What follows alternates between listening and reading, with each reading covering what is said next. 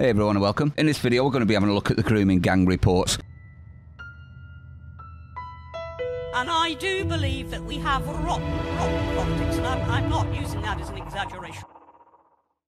Now, as you're probably aware, the Telford Grooming Gang report has just been published, and they're using the same old excuse, aren't they, everyone, of all of the other grooming gang cities and towns, and that is they were scared of being branded racist. Well, Patrick Christie on GB News had a guest on that was actually one of the solicitors for the Rotherham girls, so did a good job once they could get them into actual court, this man, and he said something that we've all suspected, but no one else is speaking about, so we'll have a quick listen to what he says, shall we? Reading here now, and I think this is an important one for a lot of our viewers as well, our listeners on radio or online viewers.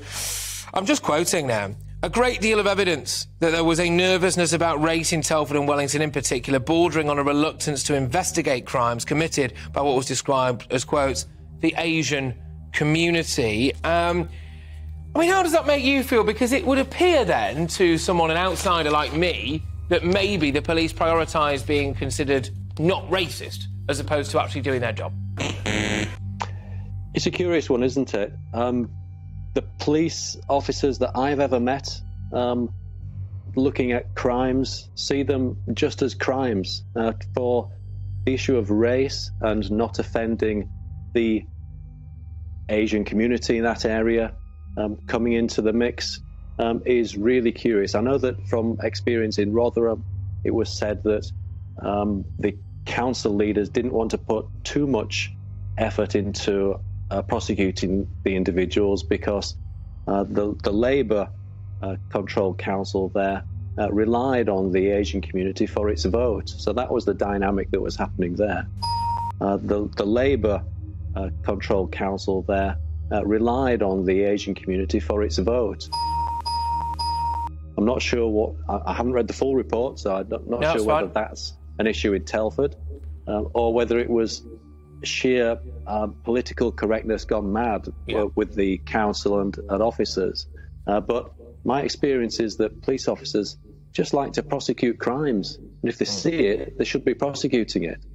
One more very quick... And there you have it. That's the main reason, in my honest opinion. It's got nothing to do with the excuse they're giving us now, i.e. PC political correctness. It's got nothing to do with the fear of being called racist. It's got nothing to do with that whatsoever. It's got everything to do with the fact that the councils are all Labour run and they rely on the votes. So effectively, Christie's wrong. This gentleman is right, in my honest opinion. And the only reason our girls are thrown under the bus by everybody that should be protecting them from things like this is because of voting, and they rely on them to vote them into office. Absolutely shocking. It's even more shocking, in my honest opinion, than thinking it was going to make you seem racist. Let me know what you think, though. I'd like to know your opinion on this. Has he actually mentioned the elephant in the room, or do you think it is what Patrick Christie's saying and it's just because they were scared of being called names? I think it's probably the former rather than the latter. Let me know what you think. Stay sane. See you on the next one.